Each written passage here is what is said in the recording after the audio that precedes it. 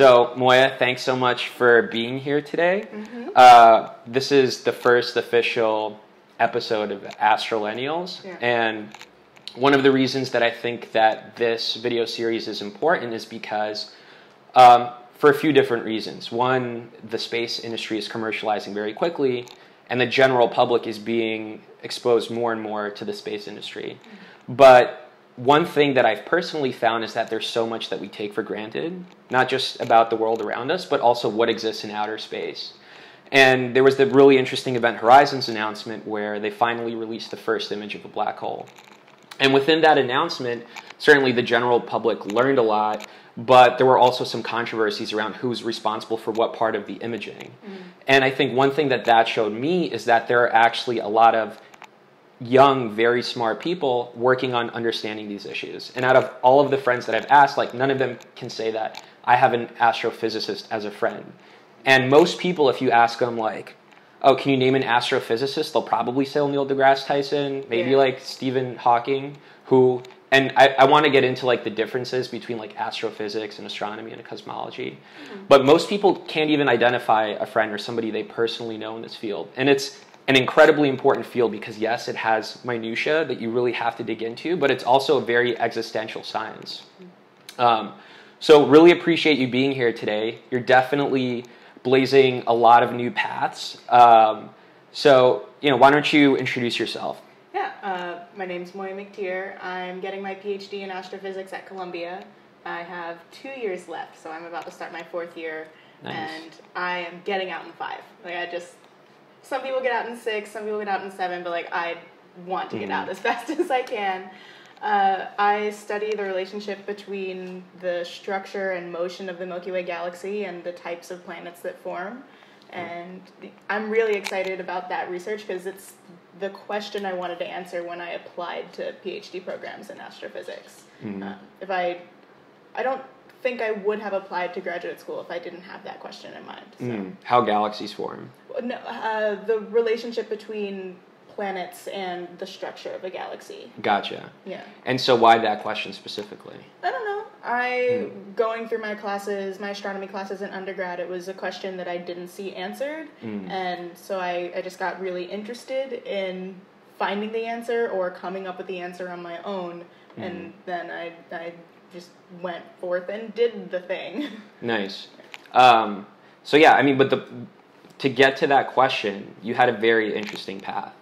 So, I mean, some of the stuff that you can find on your website talks about how you grew up in a small log cabin. Oh yeah. And I mean, which is really fascinating because it's not just, and I'd love, for us to talk about your identity and role in the science, but also like your path to getting there in and of itself for anybody. It's very unique. Yeah, I am from a small coal mining town in rural Pennsylvania. It's called Waynesburg. Is like the larger town, but I lived, I think, technically outside of Waynesburg proper in a little village called Oak Forest. My house was about half a mile off the road. You had to go through this big field to get to my house, which was a log cabin built in the 1800s. Wow. A couple years ago, I visited my high school for the first time since graduating to give the commencement speech at my high school's graduation, and I brought my partner along with me. So he was seeing where I grew up for the very first time. Was he shocked? Yeah. I mean, he had heard me say that I grew up in a log cabin without running water and I was in the middle of the woods. But I think that in his mind it was like a ski lodge type of log cabin, like a fancy glamping. Yeah. And then he got there and he was like, oh no, this is old school, Abraham Lincoln could have grown up in this cabin. And he was taking pictures of the actual logs interlacing at the corners of the house, and he took pictures of me pumping water from our underground well, which is how we showered and got our water to survive, because we didn't have a plumbing system. And so he was just really shocked. Wow. And do your parents still live there, or is it still a family home? No, it's pretty much abandoned now. After I started college, my mom moved to the Bahamas. She's an English professor, and so she's teaching there. And my dad moved up to Maine to another log cabin that is equally secluded. It has running water, but it still has a composting toilet. For some reason, he just loves composting toilets. I don't get it. But what do composting toilets do? Do you take the compost from that and use it to fertilize stuff? So many memories from my childhood.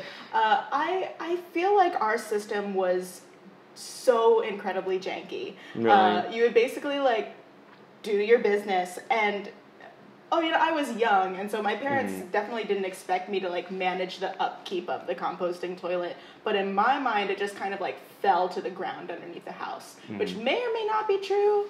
It's unclear, but I do remember there were times when it would leak, and so there would just be human waste sludge on the floor of the bathroom. I'm trying to figure out how gross I should be about this. No, we need all the details. There was a lot of grossness. Other unfortunate things about composting toilets is that all of the waste just kind of sits there until it goes through the composting cycle. And that creates a lot of moisture. So in the dead of winter, when you live in a log cabin and you don't have a central heating system, you would go to the bathroom. I would go to the bathroom in the middle of the night, and I would lift up the lid, and the moisture that condensed on the toilet seat would freeze immediately upon contact with the air. And then I would sit down, and my butt would freeze to the seat. Oh my God. It's like licking a ice pole and... Yeah. Oh my gosh. Exactly. Oh, I'm so sorry. I would have to yell for my mom to come and pry me off the frozen toilet seat. Oh, wow. That's such a good story, though. If you ever do two truths and a lie, you can probably toss that one in there. Yeah, definitely. So that's where I came from. And then from there, a lot of hard work, but also a lot of luck went into getting into Harvard. And was that your first choice? Did you want to go to Boston, or how did you decide? I did. Honestly, I did no college research. I basically just applied to schools that I had already heard of. So I applied to Harvard, Yale, Princeton, and then a few other schools. My top choice was actually Williams in Western Massachusetts.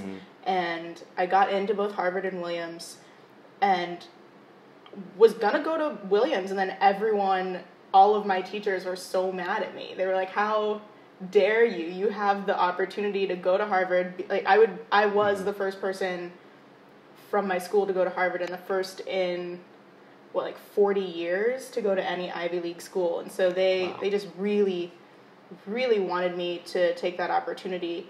And ultimately, I decided it with a coin flip, where I was going to go. Yeah. And so I went to Harvard, and the rest kind of followed from there. I feel like until I decided to apply to graduate school, I made very few conscious, intentional decisions in my life, and I was kind of just going with the flow. I applied to Harvard because people said I should, or actually I did it because I wrote a letter to myself in 6th grade saying that I wanted to go to Harvard. And then I went to Harvard because of a coin flip, and I got into astronomy because of free pizza, and I stayed there because of inertia, and then I just kept going with the flow until I got to graduation, and I didn't want to just be some kind of inert person anymore. And then I decided to go to grad school. Cool. I think the story behind how you got into astrophysics in Harvard, that's also very interesting, because you mentioned your mom is an English professor, and then you've shared earlier with me, and I've seen in your intro video on your webpage, that you were learning, she was grooming you to be a scientist from an early age. Oh yeah, she hardcore wanted me to be a scientist or an engineer. Hardcore. And then you also like Greek mythology, which is great. I have a feeling that, you probably read a lot too. I did. Well, there wasn't really anything else to do in the cabin. So, but you go to Harvard, all right, this is an incredible opportunity to become a top-notch scientist, which ultimately you do become, but the first major you choose to do is? Physics, really. I got there and I thought maybe I want to do physics, maybe anthropology. I couldn't find the anthropology building, so I picked a physics class my first semester, freshman year, and then had a horrible experience. We were expected to do a lot of coding, and I had never used a computer as anything other than a word processor or a Netflix machine, and I didn't know what coding was, so I went to the professor to ask for help, and he said that if I was struggling that much, I wouldn't make it as a physicist. So I decided I probably should leave physics. Kind of circuitously, like serendipitously found my way to the folklore and mythology department. And I'd always loved Greek mythology and reading fantasy books and anything myth related. Also, everyone there was really nice. They always had like tea and cookies on display, and I am a woman who follows my stomach, so I declared that my major. And my mom was really angry at me because she wanted me to be a scientist. When I was growing up, she was an adjunct English professor, which meant she made no money. I actually make more money now as a graduate student than my mom did when I was growing up.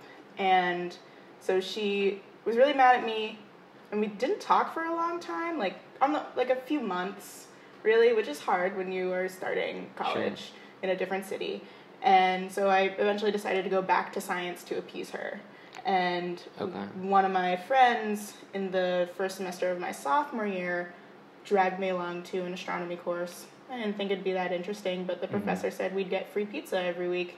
So I signed up for the course, and now it's just what I do with my life. And how that's an amazing story, because you would think that like once you left the physics department that maybe you began to hate science, but that wasn't the case. It was just the advisors or professors' approach in telling you and teaching you effectively. Right. Yeah, I mean, my mom had instilled in me a deep love of science and like the process of coming up with a question and then kind of systematically trying to find the solution or the answer. And I didn't want to abandon science. I just had been told by a well-respected physicist that I didn't have what it took to be a physicist. So I was looking for other options. And I think that's something that would be great to get into in a bit, because what people watching Moiya for the first time might not know is that when you graduate with your PhD from Columbia, you're actually going to be the first Black woman to get your PhD in astronomy and astrophysics from Columbia. Yeah. Which, I mean, it's amazing in and of itself. You almost want to be like, wait, in 2021, like that's the first time this is happening? Yeah. But this is more than just you being a woman getting your degree in astrophysics. It's a whole different journey. Yeah, it's really unfortunate that we're able to say things like that now, that it is going to be 2021 and we can still say that there's going to be the first Black woman to do anything that other people have done before. Like, I really want to live in a world where I am not the first to do anything. But I recognize that I have a lot of, not power, but like by doing this, I can open the door for other people. For sure. And so that's what I'm trying to do. And I want to talk about that in a little bit too, because I think one of the things you said about how to think like a scientist, like that's one of your keystones, right? Like so right now you're in the master's program. PhD program. You just finished your master's program. You're crushing it out there. Thank you. But you don't want to be an academic ultimately. No. Academia is fine. It has its pros and cons, and some people can really thrive in that environment, but I'm not one of those people. I applied to the PhD program knowing that I wanted to do science communication to some degree. When I was first applying, I thought maybe that meant getting my PhD, working at some sort of observatory or national lab, doing research, but having a position that's like 75% research and then 25% outreach with that institution.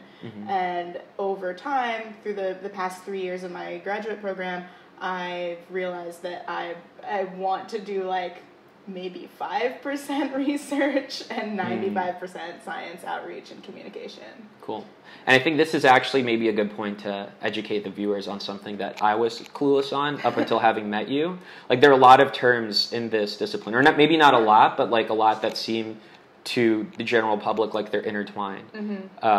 Astronomy, maybe even to some people, astrology. There's also cosmology, and then astrophysics, which it's separate from physics. Can you maybe talk about the difference in some of those terms? Yeah, definitely. There are some people who study space who get really tied up in the difference between an astronomer and an astrophysicist. By and large, they're pretty much interchangeable. technically, if you want to be that type of hardo, an astronomer is a person who actually looks through a telescope to observe space, and an astrophysicist is someone who takes data and applies physics knowledge, tools, and methods to space data. But no one really looks through telescopes anymore. I mean, there are amateur astronomers, there are amateur astronomy associations and societies all over the country, and they look through telescopes and they do really cool things. Amateur astronomers have actually been responsible for a few really key findings in the last few years, especially when it comes to finding exoplanets, or supernovae, or any sort of transient thing in the sky, something that's there one moment and gone the next. But that's not really what research PhD astronomers or astrophysicists do. So that's like a big umbrella term, astronomer / astrophysicist, mostly interchangeable. I like saying astrophysicist because I feel like it makes me sound more impressive, and there are a lot of times when I go into a room and I already feel like I have to prove my worth to people there, so that's how I introduce myself. If I don't want to be intimidating, or if I'm talking to kids, I'll usually say astronomer. Another reason I usually don't say astronomer is because people get it confused with astrologer a lot. And look, I'm not gonna... You can speak out against it. No, I personally don't believe in astrology. Most of that honestly comes from my folklore background. I studied religion and how people form religion and belief systems and what they can do for people and why they're necessary for different things. I don't need that. I don't believe in that. But I'm not going to say to anyone else that it's wrong for them to believe in it, unless they're hurting other people or themselves with it.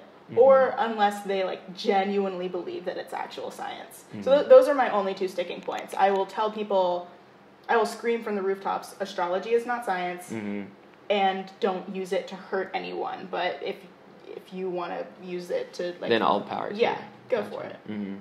Cool. And then also my brother, actually, who's a bit of a science nerd, who's not a scientist himself, I told him that we were chatting and I mentioned that you're into folklore and mythology, and he said, ask her about cosmogony. Have you heard about cosmogony? I haven't. Okay. But would that be cosmology myths? Yeah, exactly. Okay. Yeah, see, okay. Yeah, so I had to look it up also. Apparently it's a real thing, but it talks about different societies and cultures' creation stories and sort of how that ties to the cosmos. Yeah, I did this weird double major at Harvard. I was the first person to do it. Harvard is pretentious, and so it's not actually called a double major, it's called a joint concentration. Oh, nice. And when you do a joint concentration at Harvard, there is actually a pre-approved list of joints that you can do.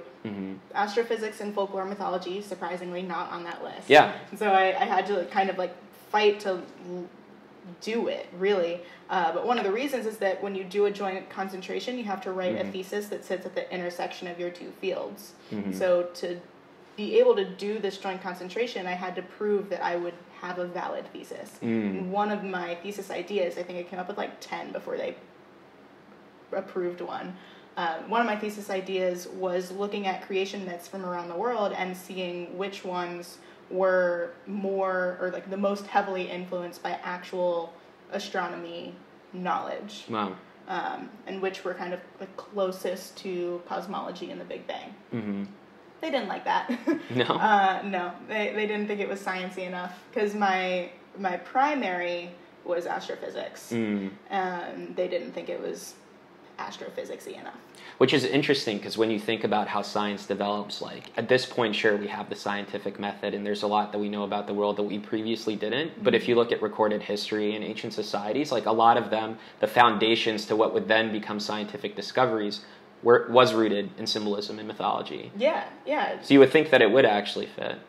Yeah, indigenous knowledge has provided a really important base and is still doing important work in helping us advance scientific knowledge in the current understanding of what scientific knowledge is. I mean, that's really interesting that you mentioned that. I hadn't even thought about it, but when we talk about the different the millennials, I guess you can say, within astrophysics, there are generational differences, and there are differences in it's primarily older white men. And I wonder if our understanding and conception of how we tie like things like astronomy to our understanding of the world, like if the fact that it's not the default response of the Harvard registrar to say like, yeah, I see the connection, but like it's so obvious that yeah, indigenous people's findings do have a strong influence on how the science developed. Like I wonder if that denial is also rooted somehow in, I guess you can say like the whiteness and the oldness of these departments. Yeah. Or is that a stretch? I don't think that's too much of a stretch, but I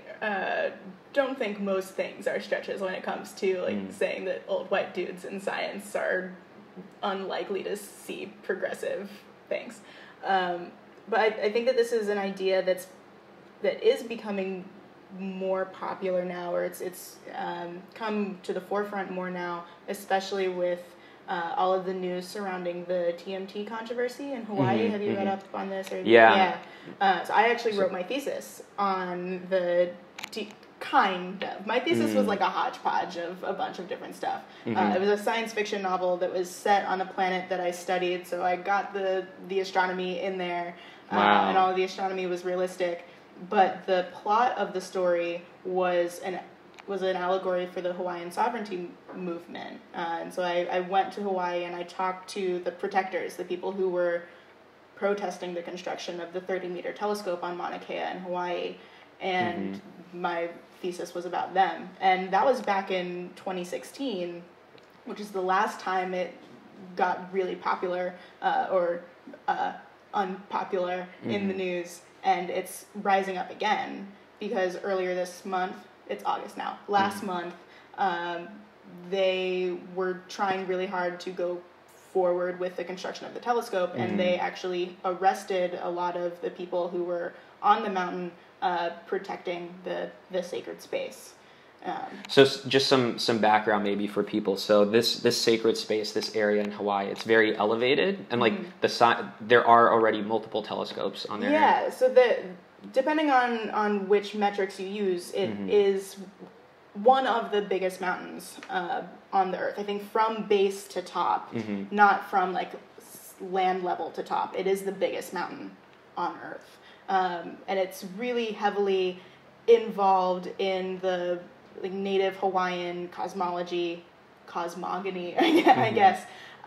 It's really important. It's a sacred space, partially because it is so high up, but there are a lot of rituals that have taken place there traditionally. There are already 13 telescopes on the mountain. People kind of point to that as a reason for like, why can't there just be one more telescope? Well, one, like, it's not like people wanted those 13 telescopes there, but the processes in place for getting approval of Native Hawaiians like weren't as strict in the past when they were building those telescopes as they are now. Strict. But also this new telescope, the 30-meter telescope, is huge. It's at least going to be like 2 stories tall. I don't know the exact dimensions, but it's going to be huge. And it's going to displace... Yeah. Not people, but these sacred ritual sites where... Right. And it's going to be just a lot more disruptive than all of the other telescopes were. So how do we, like, somebody's playing devil's advocate and they say, well, we need this telescope here because it's going to give us the highest quality data. And that understanding the universe through the data this telescope provides is more important than... the ritual areas, like the people can find other ritual areas, which is not something I believe, but the arguments I've seen against it are... Yeah.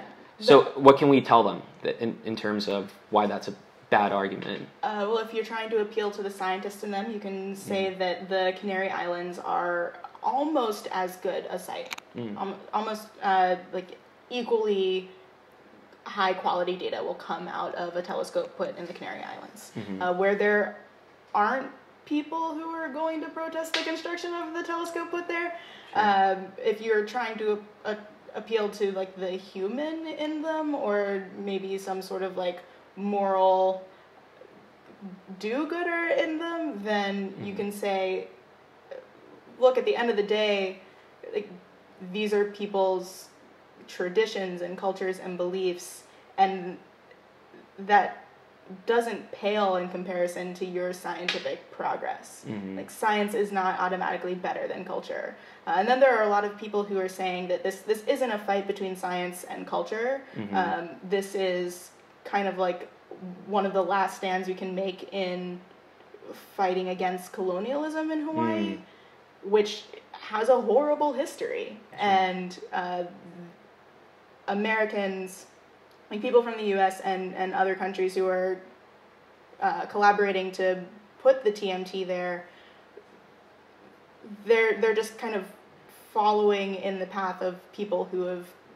There's a lot of white privilege and insensitivity to the. Yeah, thanks. Words are hard. But no, you described it beautifully, and I think maybe this is a good opportunity. Like, again, when you get your PhD, you're going to be the first Black woman to get your PhD in astronomy and astrophysics from Columbia. It's a great achievement, but to your point, like, why should this be a first now? And I found, like, I saw that tweet on Twitter, and it's one of the reasons I decided to reach out to you, because it's amazing, but also I started following other young astrophysicists and astronomers in the space, and what's interesting to me is the profile, and it's very progressive, very socially conscious, like pronoun identifiers in the Twitter bio, which is great. And when we first met, one of my questions was like, is this just like a symptom of Twitter algorithms recommending people to me because you're all similar, or are scientists like one of the trailblazing groups in terms of progressivism these days? A little bit of both, probably. I mean, that's how Twitter works. It tries to show you like-minded people so that you'll spend more time on the platform. But I do genuinely believe, based on interactions that I've had with astronomers in large groups at national meetings for astronomy, where pretty much everyone in the field shows up, or at least a very representative sample of astronomers show up, we are, especially the young people in the field, we are generally very progressive. I really can't think of a young person in the field, meaning like postdoc, graduate student, or undergraduate, who wouldn't agree with any progressive ideal that anyone would name. And we spoke a little bit about how that's the case, but it's not necessarily the case across all sciences. Like, I think you mentioned that there's also a difference between like traditional physicists and astronomers, which I find interesting because it's all rooted in science. But why do you think that is, or can you explain that to people who aren't familiar? Part of it is that astrophysics is so much smaller than physics. To give you an idea, there are maybe 25, maybe 30 graduate students in the astronomy department at Columbia. There are like 150 physics graduate students. And that's after they go through their quals process where they weed out a bunch of people. And so that's the size difference means that there's probably a greater number of ideologies represented in physics. Another thing, and I think this is what I talked about earlier when we were discussing this, physicists tend to have a much more fixed mindset than astrophysicists. When you get to college, it's expected that you'll have taken a physics class. So the people who decide to pursue physics as a career are the ones who got to college and were like, I'm already good at this. I belong here. I'm just inherently good at physics, and so I will become a physicist. Whereas very few people take astronomy classes in high school or before they get to college. And so they, when they are going through that formative process of starting college and declaring a major, they are starting from a place of needing to learn more. And it's expected that they won't know everything. And so that draws in a very different crowd of people who are willing to learn and willing to accept that other people also need to do the work of learning this field. And so I think that probably contributes a lot to the differences in the types of people you'll meet as a physicist and an astronomer. In general, I think astronomers are really, really cool. And I have not had that same experience with physicists. Gotcha. Yeah, well, that makes sense. We don't have to like necessarily go deeper, but I think you bring up a really good point, which is, should we be doing more to educate young people on disciplines like astronomy and astrophysics? And I think the answer is yes, and you've been doing some of that. So you mentor young students. How? I do. Yeah, I try as often as I can to go and speak to schools. Through Twitter and videos that I put on my website, I try to get the word out to young people. Earlier this year, I went to South Africa and visited rural schools around Cape Town and Grahamstown, which is now called Makanda, on the eastern side of the country. And I told them about my path into science and what it's like to be an astronomer. I think that's important work, going around and talking to young kids and getting them interested in astronomy. But people are already interested in astronomy. That's one of the things that I love about it so much, is that it's kind of universal and that everyone is under a night sky. And even if you're in a super light polluted area, you at least know what, like, you can see a star. You can kind of experience the wonder and beauty of the night sky, which is something you can't really say for other scientific disciplines. It's not as widespread and not as awe-inducing. So people are already into astronomy, and I think the thing that I would want to focus on most is keeping people interested in astronomy. People talk about the leaky pipeline and how there are a lot of people who are interested, like women and underrepresented groups who are interested in astronomy in college, but then by the time you get to the tenured professor level, there's like a handful. Right? And so somewhere along the way, we've been losing a lot of people. And some think that the way to fix that is to just get more people in at the beginning. Because if you just increase the flux at the beginning, then you'll end up with more at the end, which is true. But I think that it's much better to just fix the leaks. Okay. And so that's what I would want to focus on. And what are some of the big leaks that... any sort of transition period. I think one of the biggest is... college to grad school, and then grad school to postdoc is really huge. Postdocs are really hard on academics because you've just spent 5, 6, or 7 years of your life becoming a world expert in a field. Then you're told that you have to take a temporary position somewhere. You'll probably have to move across the country because there are so few positions available that you don't get to choose really where you go. If you have a family, you have to uproot them, and that's traumatic in its own way. And then you're there for 2, 3 years before you have to do the whole process over again. And some people do that 2 or 3 times before they even get a tenure track position if they decide to stay in academia. So that process is really brutal and loses a lot of people. So academia is hard. But what I love to do in fixing up those pipelines is getting people that were never really interested in being in that pipeline anyway. There's a lot of emphasis placed on, like, we need to make more astronomers, we need to get more women and people of color into astronomy. But, like, do we? Like, we don't need... There's already a shortage of jobs available for the people who are getting PhDs. And, like, I think that things should be more even and equal. But I don't think that the focus should be on creating, like, 1,000 new astronomers in the next 2 years. What would be great would be educating people who have no interest in being astronomers or physicists or any type of STEM person in how to think like a STEM person. Because those are the people who are going to be voting and influencing decisions that will impact the policy that impacts the world, and so that's where my focus is. Cool. So it's more about empowerment and critical thinking than it is like, oh, I'm a scientist, so you should be a scientist too. Right, yeah. I'm never going to look at someone and judge them if they don't become a scientist, because it's not the right field for everyone. It shouldn't be. Like, if we take that to the most extreme, then what, everyone is a scientist and we don't have movies or music or people running the government? Like, that's not helpful. That's not a good world. So can you talk a little bit about, so do you call it your curriculum or your framework, or is it always evolving, or what's your method? It is always evolving and always changing, and my plan for what I want to do with it is always changing.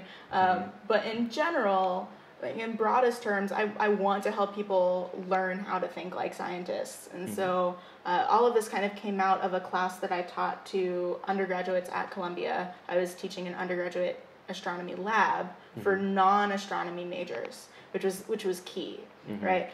So I was told I have to teach this lab. I wasn't given any sort of instruction on how to teach, which is a problem in academia, but I looked at the past labs that have been taught.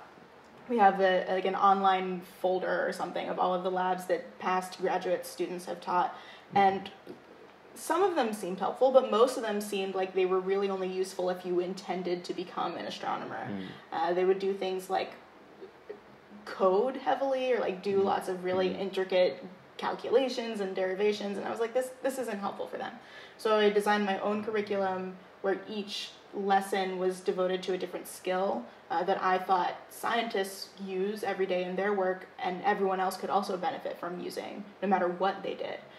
So I taught that. It went well. I really loved my students. They were really great, but I had one class where at the beginning of the semester, a few students really could not rearrange an equation. Just like high school algebra, they couldn't rearrange an equation to solve. Columbia undergrads? Yeah. Interesting. Because they were humanities majors, sure. And so this just wasn't where their focus was. And by the end of the semester, not only could they do that, but I gave them a piece of data. I actually gave them a light curve for an exoplanet, which is what I study, a planet outside of our solar system. And I didn't tell them what I wanted them to find. I didn't tell them how to find it, but I said, here's some data. What do you think is interesting here? What do you think you could learn from it? And they came up with that. They realized that they could find the period of the planet and how hot or cold the planet might be. And then they came up with the equations themselves to find those numbers. That's amazing. I mean, you also got to wonder if you equip people from outside of the discipline with the skills they need to make inferences about data in astronomy or astrophysics, like, are there things that we're missing just because we're not looking at it with the right lens? Yeah, probably. That's one of the reasons people give for why we should have a more diverse field, is that if you get people from diverse backgrounds, you'll have people with diverse perspectives, and they'll be able to look at the data and information differently. And that's definitely true. That those students I had who had never prioritized learning how to solve a system of equations, they definitely looked at the data differently than I would, as someone who's just been brought up academically in that world. And I think what's interesting about how a lot of people are exposed to science are through science fiction movies, right, or fantasy.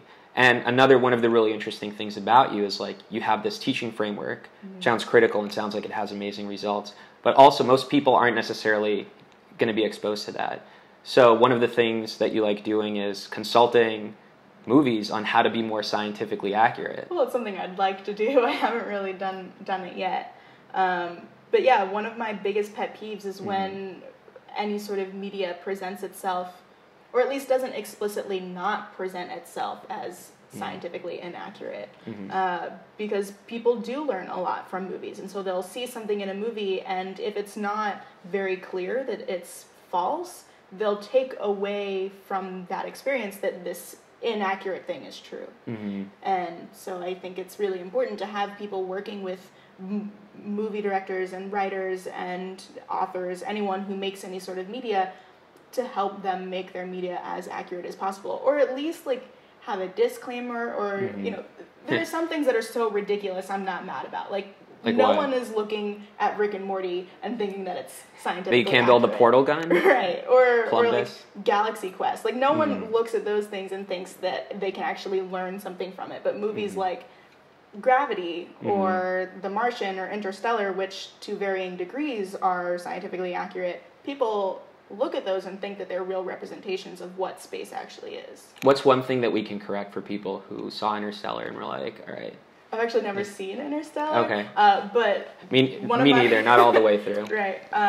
In general, something that I see, there are two things that I see everyone get wrong. The first is that people always put sound in space. Like if there are big space battles, they put explosions and you can hear things whizzing by. That's not happening. Space is a vacuum. So there aren't enough molecules to bump into each other to actually move sound waves. So that's one big thing. The other is that when people travel in space, you see those stars whooshing past, those like streams of stars. Wait, that's not what happens? No, everything in space is so far away from each other that you would have to be moving like at warp faster than the speed of light almost to see that happening. The the nearest star to us is 4 light years away. And I don't know what that is in miles, but it means that as fast as light is, it would take light 4 years to get from our sun to the closest star. And people, that means like even if you were moving at the speed of light, that star wouldn't whoosh by you. It would take you 4 years for it to pass you by. So the special effects of that would be probably more boring. Yeah, exactly. And I see why they take artistic liberty with it. It makes things a lot prettier and a lot more interesting, but it means that people have such a distorted view of how big and spread apart space is. One of the series that my brother really likes, I guess you can say maybe almost for like the human side of it, is Star Trek. And I think I caught that. I'm not sure, would you call yourself a Trekkie? Oh, yeah. Yeah, I definitely would. So he also loves Voyager and Captain Janeway, and you like B'Elanna Torres. I do. Yeah. Yeah, she's a half Klingon, half human, but like half black woman in a powerful role who got there in a kind of unconventional way. What's not to like? That's true. And I think one of the reasons I personally like Star Trek is like they take these pseudo-scientific concepts, but they also apply an element of sociology to it, anthropology, and they really try to, it feels like empathy is a common theme. And, you know, when we, whole separate discussion, but like when we explore space and as we continue to advance, that's one of the things that we can't forget about, whether we're building a telescope on a mountain in Hawaii, or like, you know, that space colonization, it seems like a far off concept, but if humans are the ones that are doing the exploration, like, it's a very important thing to keep in mind when we're actually doing the exploring. Yeah, scientists are always trying to forget that science is done by people, and so it has all of humanity's like biases and ugliness involved. Especially astronomers, we like to think that because we're not working directly with people or solving things, or like developing things that will directly impact human lives, that like it doesn't matter how we think about people. But that's so not true. All you have to do, there are so many examples of things that you can look at. The TMT is just the most recent one of ways that astronomers are directly impacting real human lives, and ways that we really need to think about more intentionally. For sure.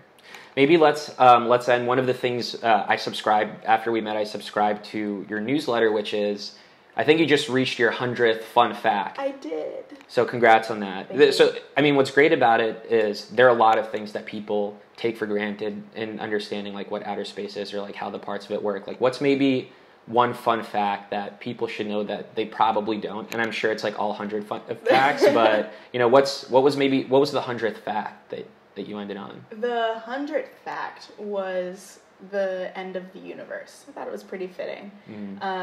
So there are 3 theories that have kind of risen to the top of how we think the universe might end. The first is that, so I want to back up and give a little bit more background information. The universe is expanding, and it's expanding at an accelerating rate. So it's getting bigger, and it's getting bigger faster all the time.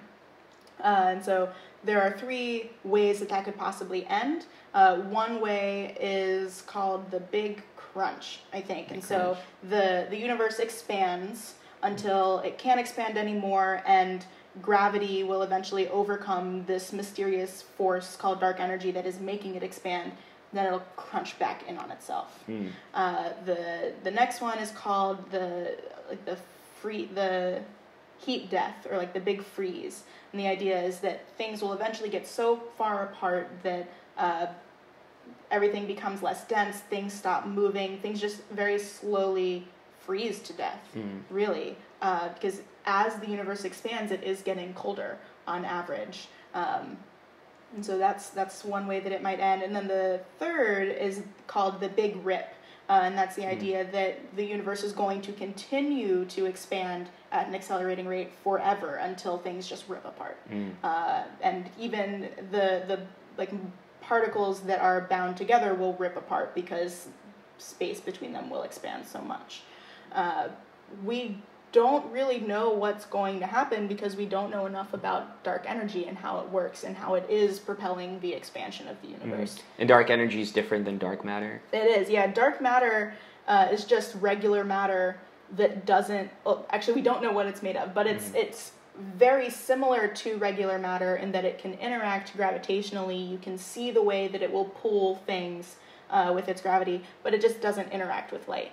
And so that's why we call it dark matter, because we can't see it. So we know pretty much everything about dark matter except what it's made of. We know how it acts, how it behaves. We can predict what it's going to do. We know pretty much nothing about dark energy. And that's an active area of research right now, trying to figure out what it is, how it works, why it's doing what it is, what it's going to do in the future. So cool. Well, really appreciate you being with us today. This was really educational for me. Hopefully the folks watching learn a lot too. And yeah, thanks so much for your time. Thanks for having me. Yeah, of course.